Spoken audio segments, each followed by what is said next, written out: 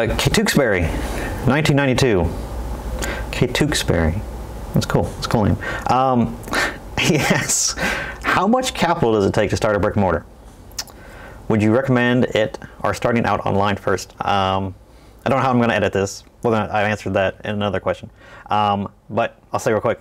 Definitely start online first. That's the only way that you're going to know if you're going to like it.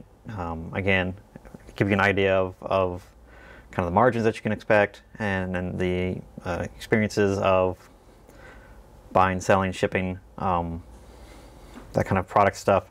I'd recommend anybody doing online first and getting a feel for it, getting an idea of what all is involved and what it takes, and what kind of situations you're going to be running into that just get exaggerated 10 times if you have a physical storefront. So start out there first, always. How much capital? Again, depends on how big and how awesome of a store you want right off the get-go. Like I said, I mean, Zach, we started off with basically nothing, worked our way up, and you know, since then have, you know, kind of just been, every time we've been able to improve our location or get a better location, or, you know, whatever, we've been hopping around. This is the third retail store that we've actually been in. We went from 700 square feet to 2,300 square feet. Now we're operating out of 7,500 square feet and looking into getting warehouse space now. So that's just the growth of our business and how we've done that. So obviously, if we had to go and jump right into this space, it would have been impossible. It would have taken probably from nothing start. By the time you're looking at product inventory, all that kind of stuff, probably no less than $120,000. I'd probably say something closer to $250,000 would be like peachy, so you're good for, you know, till you get and start your money rolling. Depending on where you're at, rent alone is gonna probably eat you alive if you don't have huge turnover and huge followings and kind of build that you know, customer base over a quick amount of time. You'd be choked to death by debt and not being able to make overhead. So yeah, $250,000 would be like, if you want to be like, yeah, I want to open up a great store just right off the rip, and have inventory and everything like that. That's where I would recommend. If you want to do like a littler a littler store, and do, like, you know, maybe something closer to like 1,500 to 2,000 square feet. That way you're only looking at probably, depends on where you're at again, but like $150,000 for rent potentially, maybe, you know, for the first year.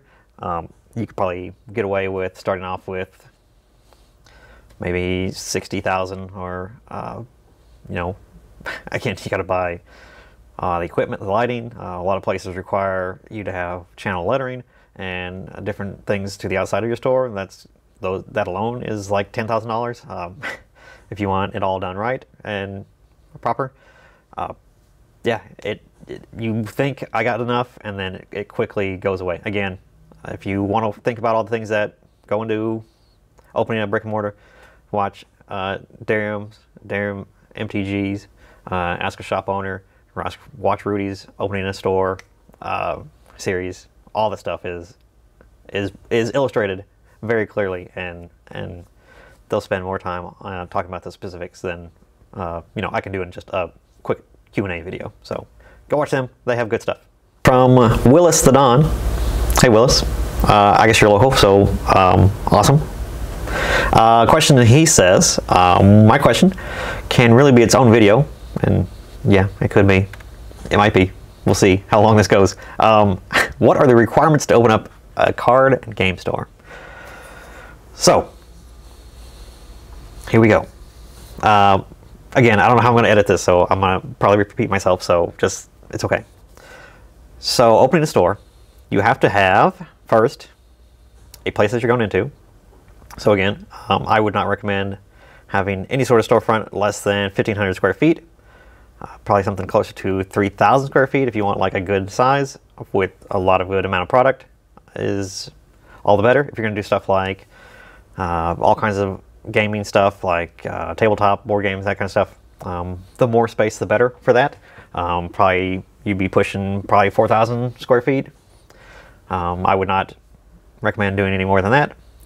Just our retail front without the play space out there is 2,300 square feet, and that has tabletop stuff, and it's pretty cramped, but it's a comfortable cramped where I like the feel of it when you walk in, and that I think it's just is fun to look at without it being like, oh my god, there's so much stuff in here, or being so far apart, because our store used to be the full length of our building, which was retail square footage at our biggest time was probably 6,500 square feet.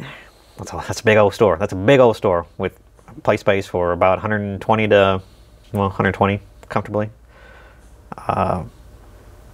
That amount of space is I think unnecessary, unless you want to go crazy. But yeah, you could go that big, and so it kind of depends on your scale. Like I said, I would start no less than 1,500 square feet. And again, if you want to do other kind of stuff in there, bigger. So you got that. That's your requirements. Remember, you got to do utilities. You got to have insurance. Most places, distribution, and certain contractual agreements you have with some organized play, like Pokemon or Wizards of the Coast, require you have some sort of insurance. With, I think, we have a $500,000 policy, plus insurance on the stuff that you own, which I think we are up to like $500,000 on that. So that's expensive, and you have to maintain that. And the place you lease from is going to require you to maintain that. As far as other things that you got to have obviously tables and chairs. You're looking at probably $5,000 on that, depending on, again, how big you want. If you're looking at display cases, just retail racks, which can be silly expensive. Glass display cases, I would definitely splurge and get the ones with lighting in it, because small stuff like trading cards, you want to have a nice good shine to them and make sure that they're well illuminated so people can read them, see what they are. You got to have that. I'd spend no less than $2,000 on that, and the rest of the retail spots and things like slat wall and pegboard, if you want to do pegboard, wire racks, other shelving and other things like that on the floor. You're looking at probably another $5,000 to $10,000 if you wanted to get the nicer stuff on that. Again, you got to do channel lettering on the outside of the building. Most places require that you have channel lettering. I think Wizard of the Coast also requires you to have some sort of signage on the front saying that you're a game store. You have to have that. That's $10,000. If you want to do vinyl or any sort of other advertisement stuff on the windows, we recently spent $2,000 on that. Let's see what else. Product itself, I wouldn't have less than $50,000 in product. Even if you wanted to be a small store, that's with singles and sealed product. I think we probably have closer to $100,000. That's just a rough estimate. You got to have that kind of stuff. Even if you are small, you want to have enough product to keep people interested, seeing that you are serious and that you have good maintenance of that product, and you can get it at a regular interval. If you have something once and then never restock it, people can see through that, and they're like, okay, this guy's just a joke. He was just, starting off and trying to get us in here, and then now he's being cheap about it. So yeah, you got to keep up on maintenance and that kind of stuff of product, because if people don't have if you don't have what they want when they come in, they just stop coming. They just stop showing up. So yeah, you got to maintain all that stuff. You got to have enough good cash flow and enough reserve cash to keep buying things until the money keeps rolling in. So you got to have a lot of stores, and this is why a third of them went under during the pandemic. They don't have reserve funds. For a long time, we didn't have reserve funds, and that's just kind of the buy, sell, trade business, and you kind of just are month to month sometimes, whether or not you are making money or, you know, not closing. You know, there's a lot of times in our business's lifespan early on that, cool, we made another month. This is great. Let's keep going. It's like that. It can be.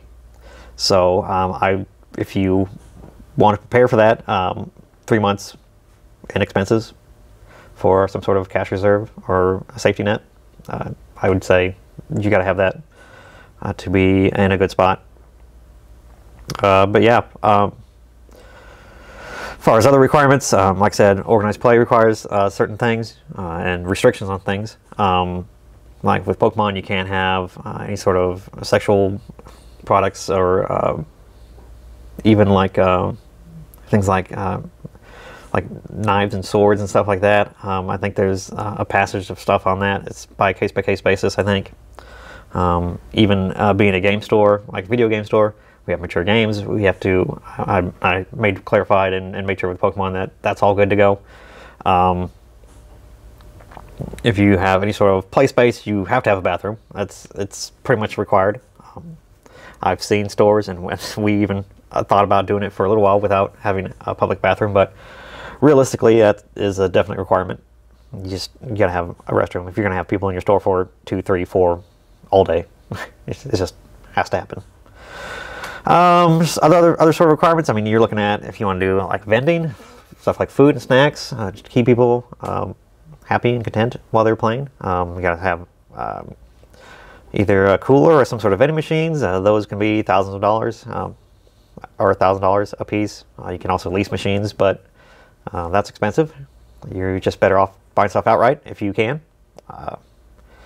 Especially with vending machines. Vending machines are nice that they don't take up employee and your time. Just you have to restock them.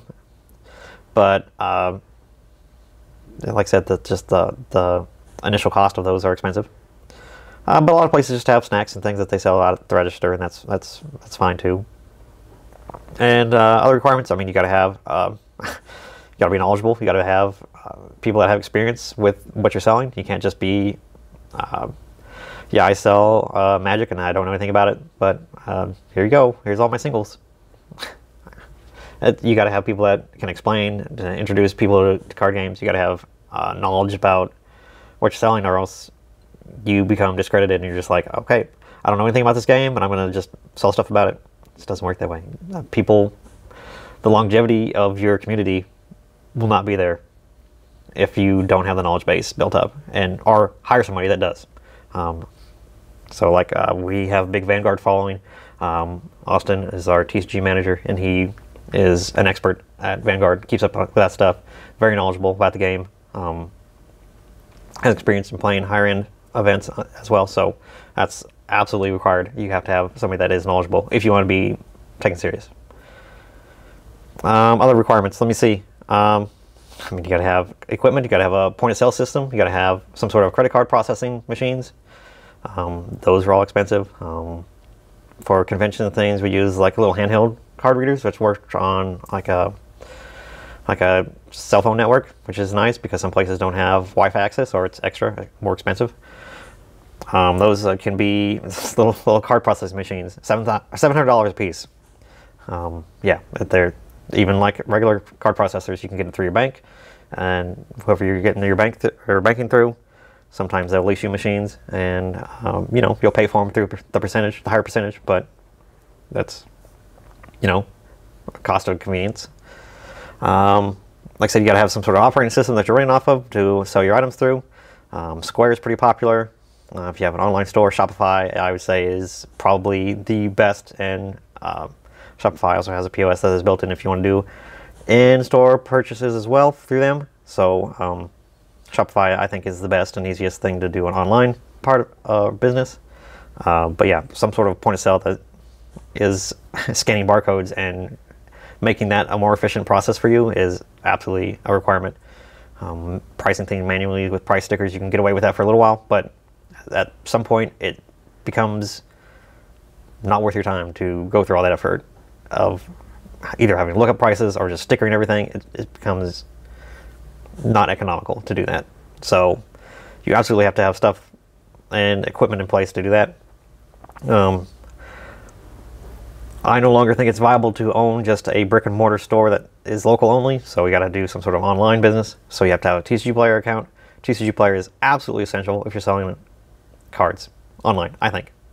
Yeah, you can do eBay, and eBay has taken up and improved in card sales, but TCG Player does such a great job. It's all integrated. They have the traffic, which is huge, that allows you to sell things quickly as long as you are competitive on price. A TCG Player account is absolutely necessary, which means you have to have the setup that sells all those things. You got to have shipping materials. You got to have the printer. You got to have a label printer for shipping labels. That's absolutely essential. You got to have that. And that's just if you even just want to do online only. All that stuff is absolutely essential. Yeah, we have written our return address on envelopes, and we have at one point, had a little stamp that stamped everything. You can also use stamps.com, and it does it all for you automatically. It prints it out. You can even load up your printer with envelopes, and it does it all for you very quickly and easily. So, you learn along the way to do that stuff, or to get to a point where you can afford that stuff. So, yeah, all that's cool. And other sort of requirements. Let me see. Other things people think about. Things even like maintenance to your storefront. You got to buy, take care of, maintain stuff. You got to paint, have paint, and things spill. You got to have a carpet cleaner to clean the carpets if you have carpets, or if you have some sort of hardwood or hard surface flooring, materials to clean all that stuff. Which I'm shocked and stunned that some stores just don't think or want to bother to do that. It blows my mind. Even things like like the drop-in ceiling tiles, that kind of stuff. You gotta have that kind of stuff because those get damaged and bent up, and water damage and stuff like that can happen to them. There's a lot. There's maintenance. Maintenance alone is its own expense, and just improvements and stuff is takes up a lot of your time and money. You have to have somebody other than yourself to do any sort of physical in-store. I don't care who you are. I don't care how badass you think you are, or that you can do it all yourself. You absolutely cannot.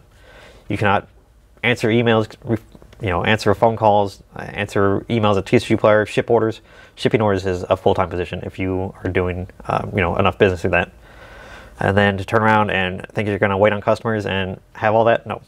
You have to have somebody to man registers. You got to have retail people out there that can answer questions, be attentive to customers, responding to emails and stuff. Somebody on the back end that does all that kind of stuff. If you're running events, you got to have somebody that can manage and run those events and do things like pairings and stuff. You can't do it by yourself. It's not possible. Even if you want to do it just your small family, have a small shop, okay, but you're just going to be very hard on yourself. You're going to do a lot of manual work yourself, and you'll quickly burn yourself out trying to do it all yourself. So you have to have a bare minimum, employees to run the registers for you. You have to have somebody out there that does that kind of stuff, because if you don't, you're going to burn yourself out, and you're going to hate running the store because it's going to be too much. That's it. That's all I got. Hopefully that helps. Some things to think about.